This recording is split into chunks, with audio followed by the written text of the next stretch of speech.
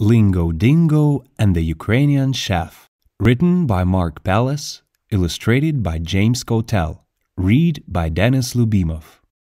This is Lingo. She's a dingo and she loves helping anyone, anytime, anyhow. Lingo often helps her stylish neighbor Gunther, who lives by himself next door. She does a few jobs and has a nice chat. It makes Gunther feel good, and it makes Lingo feel good too. One day, Lingo arranged a special birthday party for Gunther. She even ordered a cake from a famous Ukrainian chef. There was a knock at the door. "It must be the cake," said Lingo, but it was a monkey. "Привіт, мене звуть шеф Ноно. У мене проблема," he said. "Oh no, I cannot speak Ukrainian yet," thought Lingo. Maybe "Привіт" it's like hello? "Привіт," said Lingo. Chef Nono replied slowly. "Вибач, я не можу спекти торт до дня народження." "I don't understand," said Lingo, "but let me guess, you want a trolley, візок? Ні. A gherkin? Корнішон? Ні. Balloons? Повітряні кульки? Ні. Моя духовка зламалася," explained Chef. "Чи можу я скористатися твоєю духовкою?" Chef oven must be broken, thought Lingo. "I know. Let's bake the cake together," she said. Chef tapped his wrist. "Котра зараз година? 9? 10? he asked. Lingo pointed at her watch. 11? Почнемо! Хутко!" They only had 1 hour until the party. Chef No-No and Lingo whizzed around the kitchen. "Ось тобі фартух. Вінчик. Миска для змішування. Передай мені масло. Цукор, яйця та борошно, будь ласка," said Chef. Lingo wasn't sure what those words meant, so she just grabbed fish, coffee, and onion instead. "Риба, кава та цибуля? Гидота," laughed Chef. Chef plopped butter, sugar, eggs, and flour into a bowl. "So that's what масло, цукор, яйця та борошно means," laughed Lingo. "Я змішую, ти змішуєш, ми змішуємо," said Chef, and together they began to mix the cake. "Нарешті розпушувач, 2 ложки," said Chef. Lingo guessed розпушувач meant baking powder, but how much?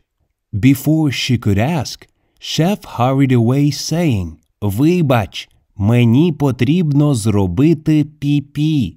Lingo laughed. "I can guess what pee-pee means. I wonder if this is too much?" thought Lingo as she added 10 spoonfuls of розпушувач to the mix.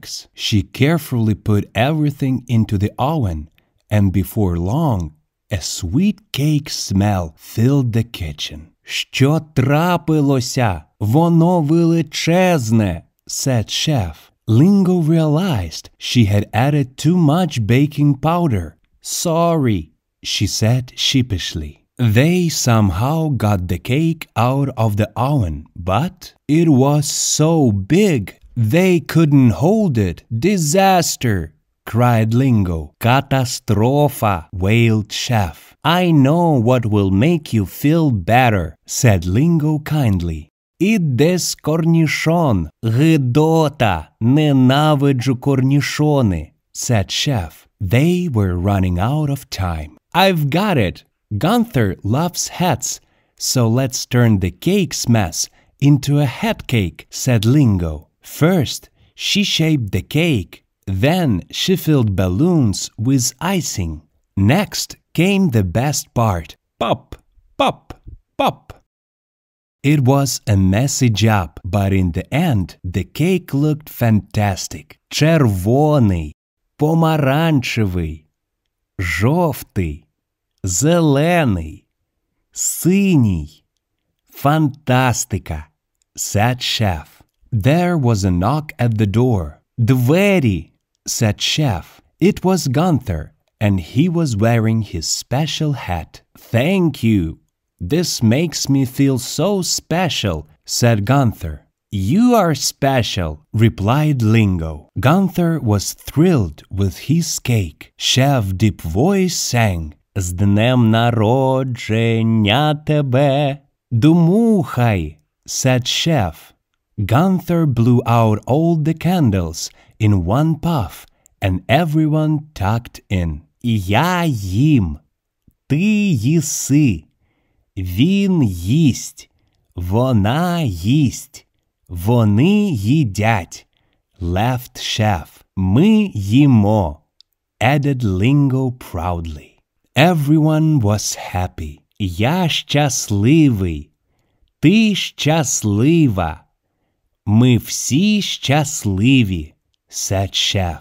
Baking a cake, helping a friend, learning a new language. What a day! But now it was time for bed.